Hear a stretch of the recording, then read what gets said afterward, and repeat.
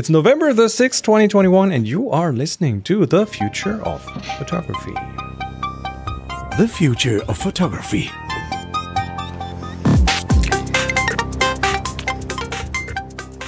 And we're back with another episode. Missing Adrian today. He's got family stuff going on. But Emer is here and Jeremiah. Hello. Hello. How's everyone doing? Good. It's Considering. Okay. Waiting for the clocks to roll back. You're ahead of me. Yeah, this is okay. This is one of my pet peeves.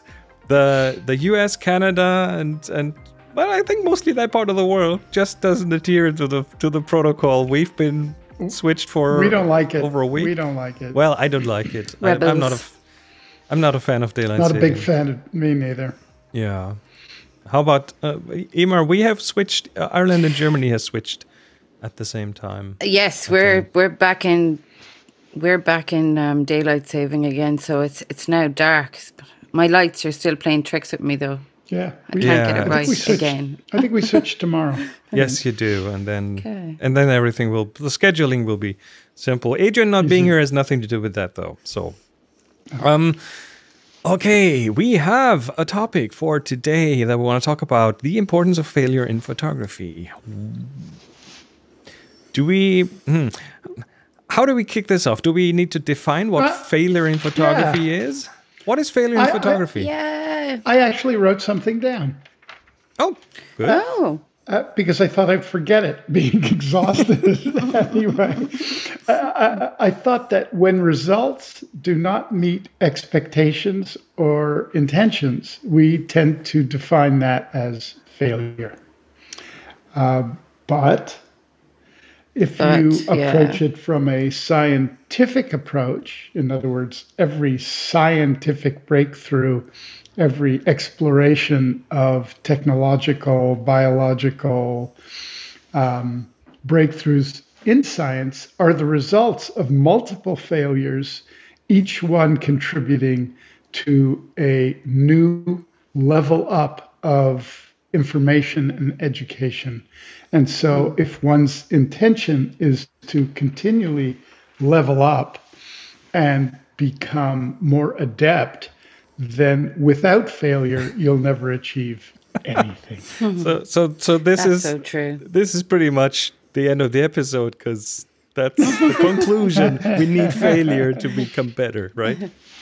We do. And also, defining failure, there's commercial failure, there's artistic failure. In other words, one could assume that because people aren't applauding, then you have no value. And that we know is not true. It really is like you could have something that you've worked on that you love, but doesn't get any kind of global love or audience love. Conversely, you can make something you feel is quite mediocre that people really love. How you apply that to your own self-worth or your work's evolution is something that I think we need to discuss. Let me do a quick call here for each of you. Emer, what is your biggest failure in photography? Do you have one? Do you have one that sticks out? I kind of do in a way, but it's not in the way that maybe you think. I think that I was thinking a bit about, I'm always kind of harping back to wanting to do film photography again all the time. But when I think about it, what holds me back is this kind of preciousness that I think because all the supplies that go along with it are quite costly, and in that sense, I feel prohibited, so that like to buy a whole load of film and just waste it in inverted commas is that's the wrong way to look at it. And then that in turn makes you kind of precious about, oh no, I can't just take any shot, or I can't try something risky, or I can't, I need to do what I know is going to work. But then that makes you boring, and that's been my biggest thing, because it's what stops me to go back to it. Mm-hmm. That kind of preciousness about the A, the camera, B, the film, and the development, all the different costs that go along with it. You're like, oh, I don't know how do you kind of weigh it up. I think it's become easier to fail, much easier to fail since I started down my little iPhone road of the digital photography, road, because everything feels so sort of instant and throwaway that you don't have to be precious in any way, shape, or form. Like you can like take 100 photos and it costs you nothing to, spend some time just kind of exploring what the potential in each one, or in some or none or all of them. Yeah. So that's been my observation as well when digital came along, right? You it's easier to just try something out without the fear of failure creating cost or other pain of any sort. But in another way, then the experimentation or the trying something different with a film camera and, the physical products of a darkroom, or, putting your hands in things, that you're losing that on the other hand. So you have to kind of trade it off, don't you? Mm-hmm. It's a different thing entirely. That failure is, there's more learning maybe in that kind of failure, the physical hands-on failure in the darkroom, than there is just trying to reproduce the same thing in digital. You just said the word learning, and that's a context in which I think failure is crucial, because I've been teaching photography for 15 years now, and as much as I want people to learn about photography, I have been learning a lot about teaching in that time frame. And one essential tool in teaching is letting failure happen to those, or letting people that you try to teach make mistakes and fail in certain ways, because that is the best teacher. There's a terrific analogy in American baseball. The highest paid batters, the ones who are the superstars, who are considered the greatest hitters in the game at any one time, they fail 70% of the time. In other words, they take big swings, and we can use that metaphorically or in baseball for real. But it's only by taking those big swings that they're able to be big hitters. So you can apply that in your own work, whether it's creating an aesthetic impression. You can apply that certainly in your emotional life. You know what I mean? There are people, I broke up with someone, I'm never going to trust another human again. So there's that.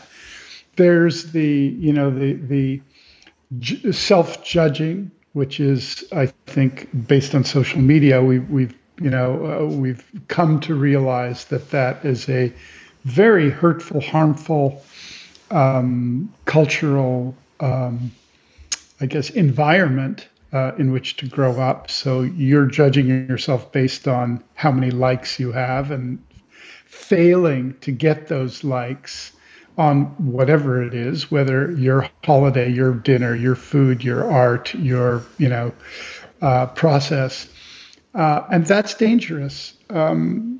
So I always say that leaning into failure, as you mentioned, Chris, is one of, I think, the most important things that you need to understand as you move through life. If you're an actor, then failing to get a part, a failure of an audition, is something you go through every single day.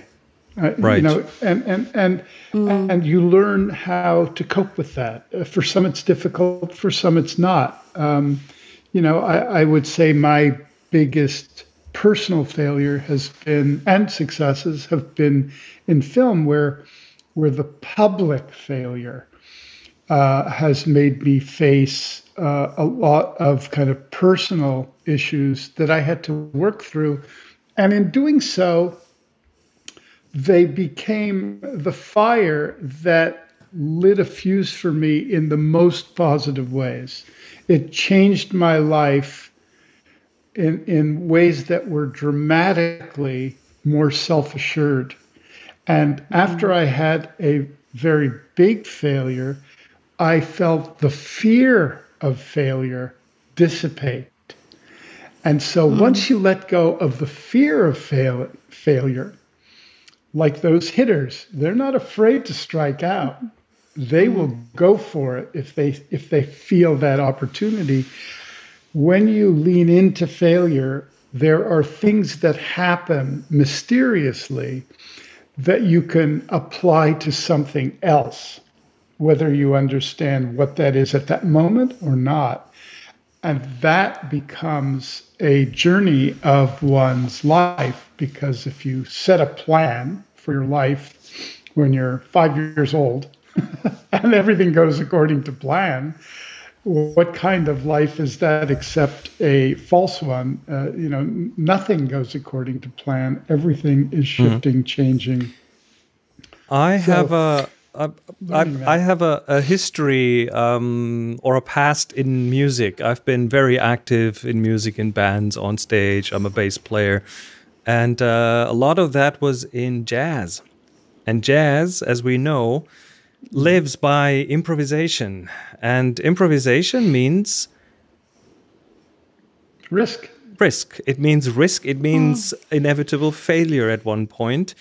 And having had that as a training ground, as a medium to test failure and to test out how failure feels, and especially as a vehicle to learn how to wiggle your way out of failing and turning failure into something else.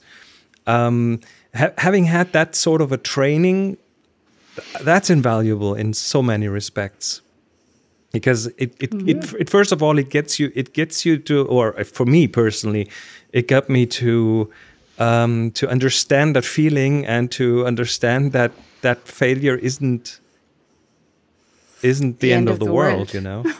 Yeah. No, not only that, it's quite the opposite. Yeah. One could approach, just look at an artist like Picasso, perfect example, someone who is and was trained, absolutely beautiful, can do the most exquisite classical renderings, drawings, paintings, and then went completely in another direction. And the initial reaction to his work was abject failure. This is like garbage. Yep. And we could name, hundreds, if not thousands of artists who circle from that. And yet, by pursuing that and refining what it is he found in the apparent misuse of materials and aesthetic, he found a new voice. Also interesting that there are numerous artists in history who have been considered failures by the public in their lifetime, and only long after they died they were sort of discovered. And isn't it just the sign of an artist that they're just never happy with anything it is that they do? Is that so? I always kind of think. No, I don't think I think so. Yeah. I'm pretty happy with some There's of the always things that I do. really. There's always. I want to do more of it. I mean, improvements. I think there's this distinction between the successful I find artist. myself a little disappointed. Yeah, I think there's a distinction between the successful artist and the super genius in some cases that might need some of that.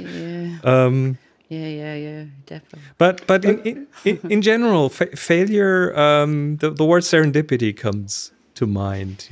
Failure often leads to things. At least for me, it has often led to things. And there could be a technical failure. That could be a failure in timing, in whatever in photography that has led to a result that I initially thought was garbage, and then a month later I luckily had thrown it away, looked back at it and went, oh, wait a minute, that feels right, but why? Yeah, I mean, technical failure in photography is always something interesting to explore. I mean, those of us who have gotten up at the crack of dawn and hauled a large format camera to a perfect kind of environment and like sleepily set it up and matched it and loaded the thing, and just at one point maybe grabbed the wrong film holder, which was unloaded or loaded, or already used where you didn't label it correctly because of fatigue or whatever.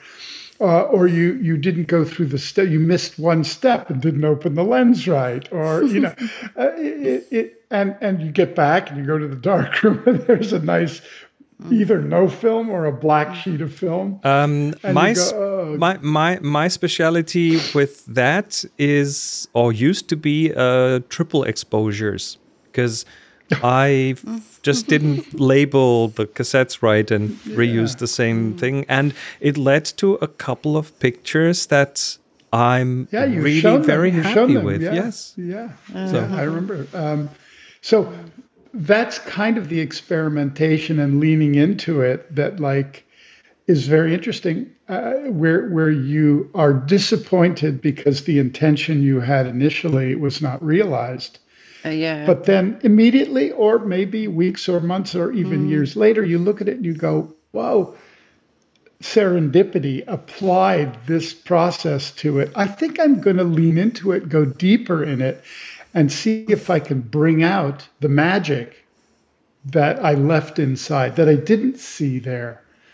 And that's why embracing it and taking big swings and not being fearful allows you to free yourself of your own psychological binding that will imperil you leveling up on whether it's on a personal journey or a technical journey or an artistic journey. And so I think learning that is one of the most critical and important lessons of any artist, any craftsman. Throwing pots.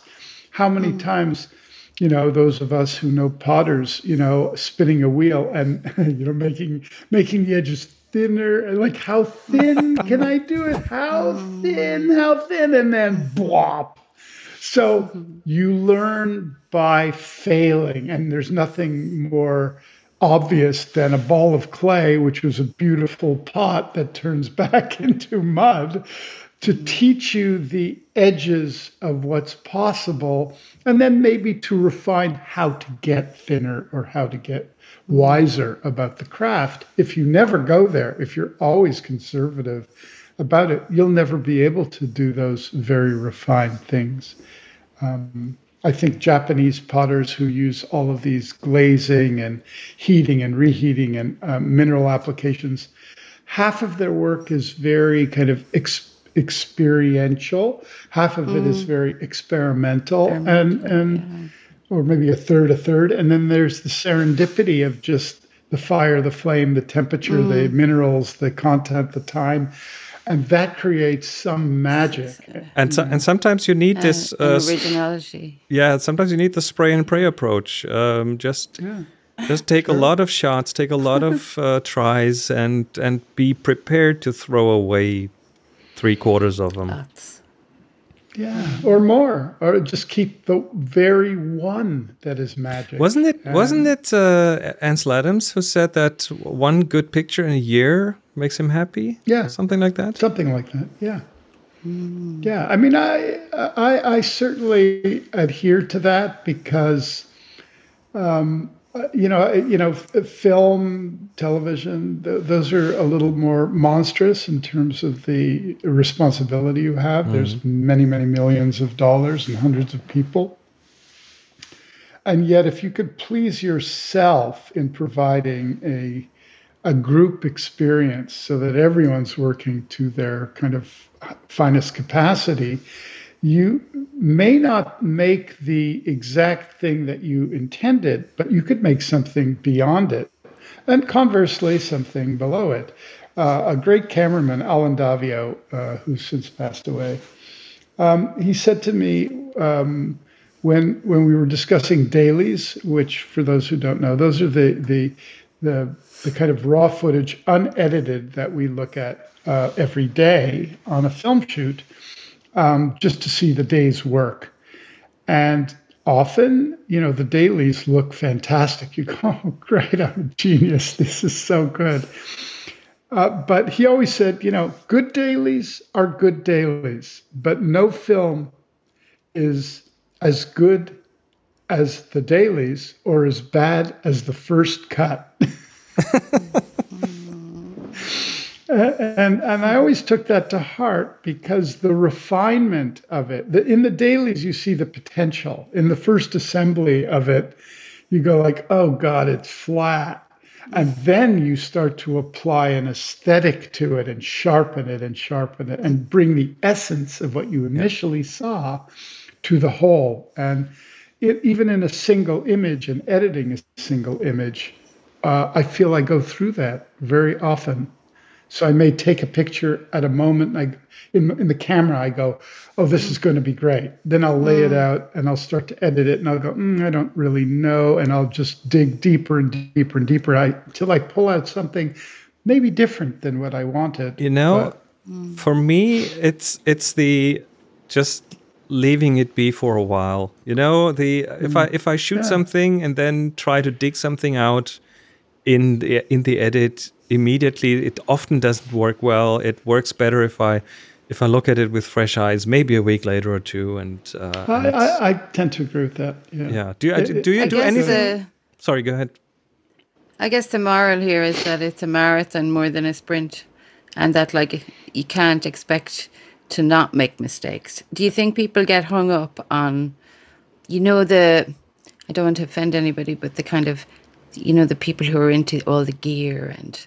I used to be one of those, so go ahead. Yeah. But, do people get hung up on trying to do things perfectly with all this kit? That so much so that they forget about why they even started in the first place.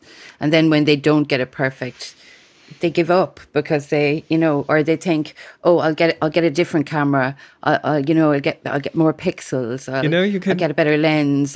You can play that game only so often until you realize that maybe the amount of pixels isn't the solution.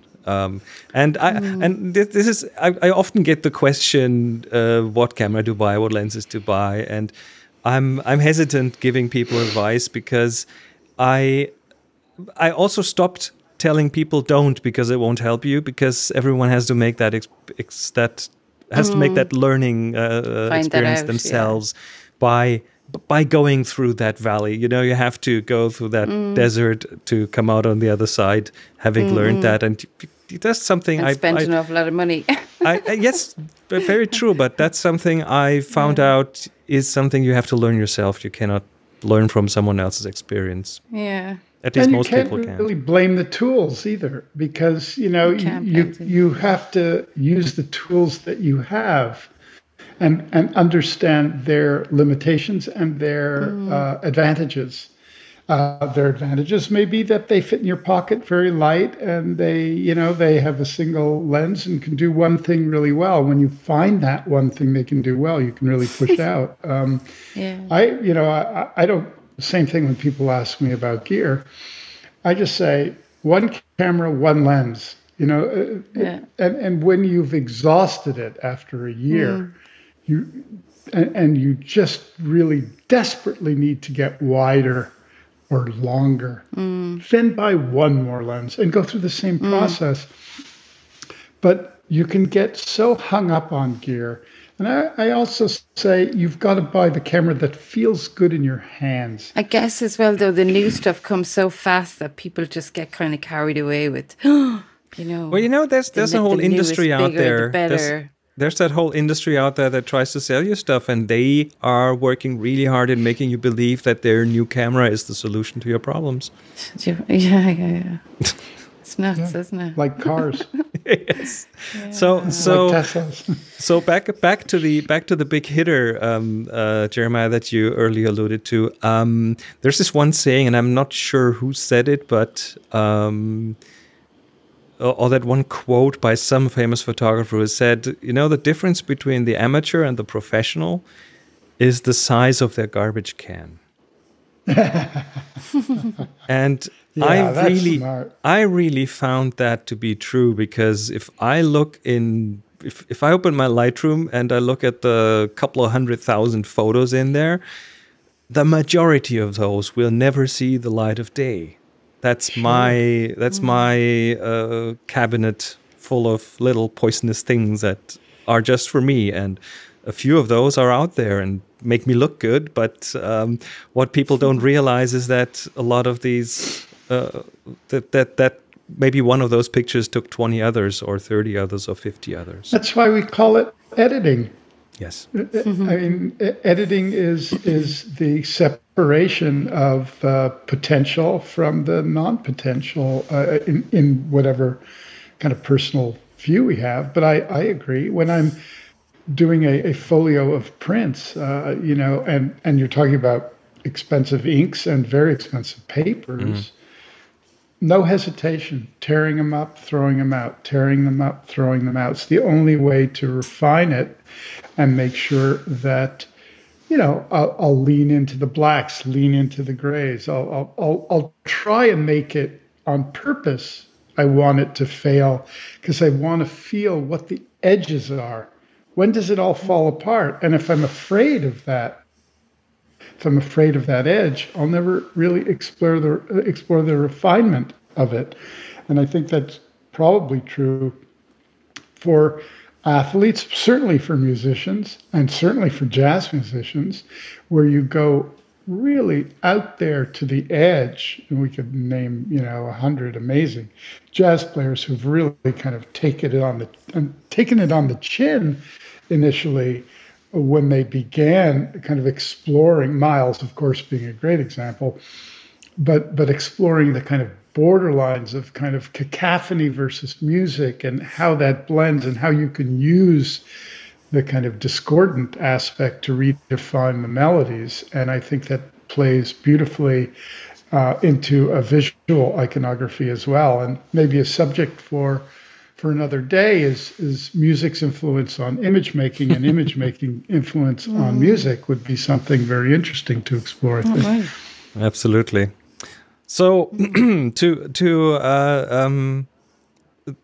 a sort of a therapy to get out of this, I'm afraid to make a mistake kind of thing, is of course to lean into it, to get some training, to maybe remove a boundary of sorts.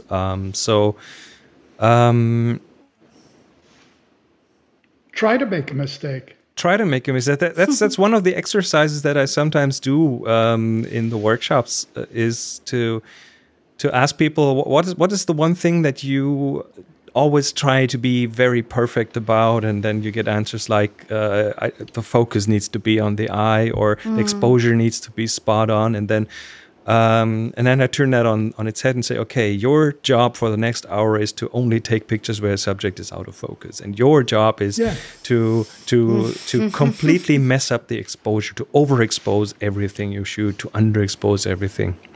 Yeah, and well, you'll like my pick of the week. It turns into an interesting learning exercise. For you, Emer, I have maybe a couple of years ago, I've received from someone who emptied out a basement full of old photo gear. I received 3 kilos of color negative film, 35 millimeter. Wow. Like expired old stuff that was sitting in a fridge somewhere. If you want, I can send you a pound of film, and then you have no excuse to not shoot it, because it'll be free. Yeah. And do that. That would make me very experimental. I'll send you a pound of film. And very not precious. Yep, not precious at all. You can just shoot as much as you like. And I promise to bring back some photos. There we go. That? There we go. Committed myself now. I have to do it. There we go. All right. Are we ready to step into our picks of the week? Sure. Okay. Mine is, I'm leaning into this. Mine is, I don't have one. I failed to bring one. How about that? Here, it's empty. Nothing here. That's good. So, Jeremiah, what is your pick of the week? Well, speaking of images that are out of focus. I thought I love this work, and I was wondering. Oh, look at that! Oh wow! I was wondering this particular aesthetic, how they achieved this. So, for those who are just listening, we're looking at a very blurry portraits.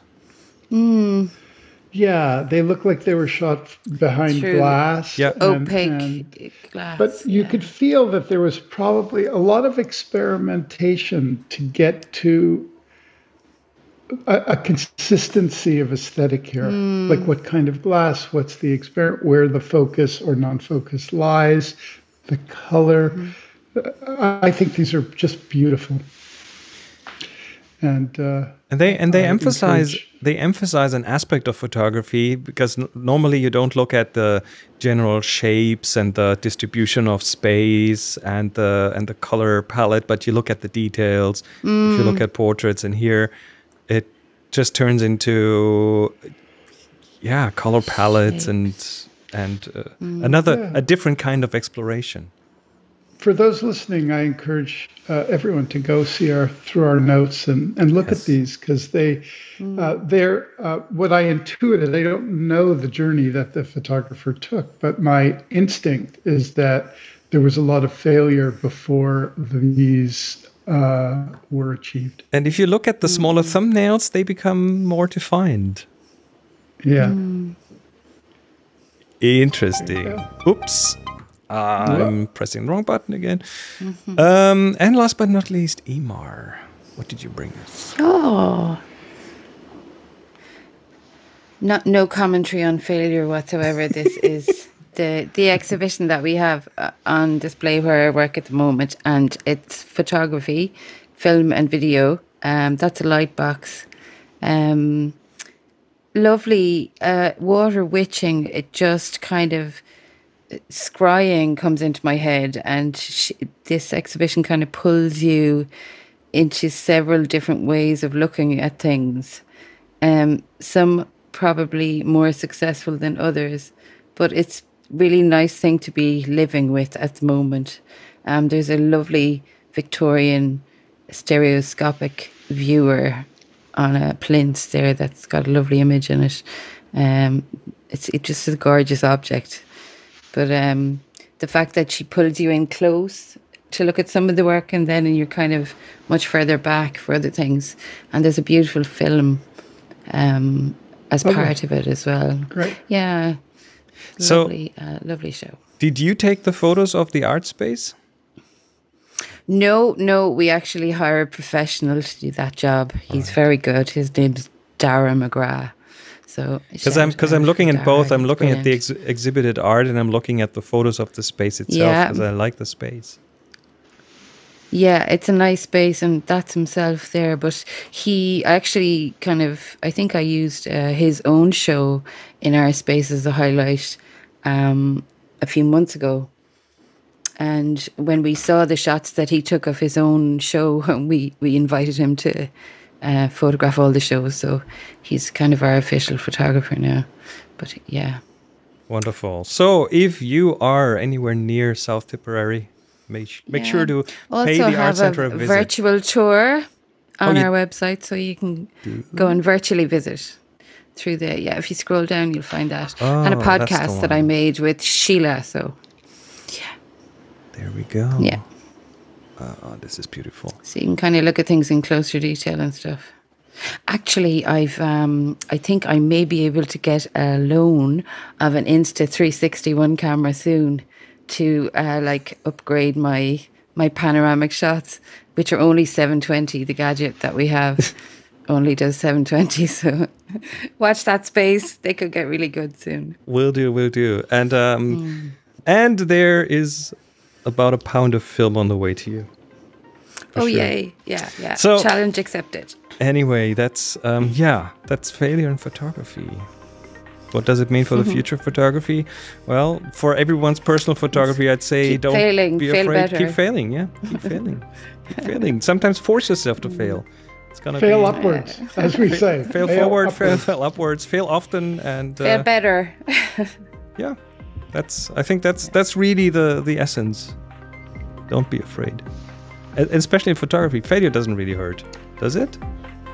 No, not at all. Not really. It's not as dangerous as fading, juggling knives, right? So anyway, this is it for this week. We'll be back soon. Until then, everyone, take care. Bye-bye. Bye-bye.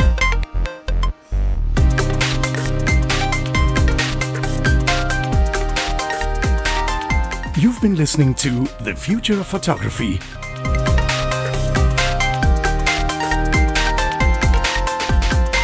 Subscribe to the show wherever you get your other podcasts. Find the show notes and more information at thefutureofphotography.com.